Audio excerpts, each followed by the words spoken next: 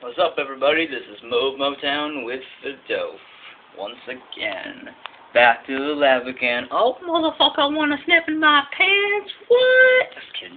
Anyway, I figure I'd take some time today to sort of explain one of my most favorite of my creations, is this painting behind me. It is awesome, I have to say. I don't want to say it's my... Well, it's the best. It's the best thing ever. It's my best piece of work ever. Anyway, I figured I'd explain it to those of you who do not understand its symbolism and color. Let me tell you what it's made out of first. It's made out of oil paints and water. Just simple water, H2O. And, I painted this for the first time when my first boyfriend told me he loved me. And, well, it exploded. I exploded on the inside, so I decided to explode on a canvas. So,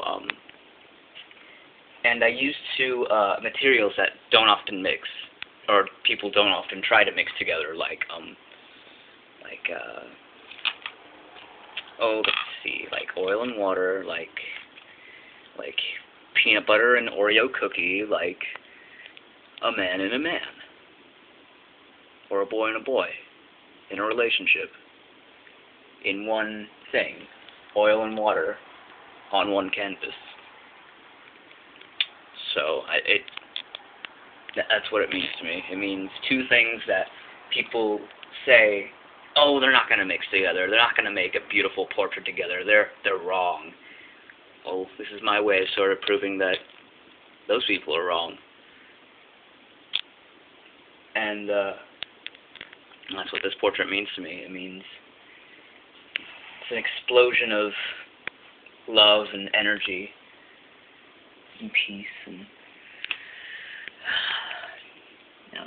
just really awesome painting. I hope to make more like this. It's not, I don't know, it's not what other people would call art. People would discard it and say it's total shit, but to me, it's art.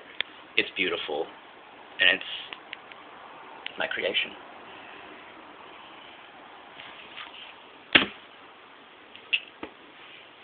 Oops, and put it back in place.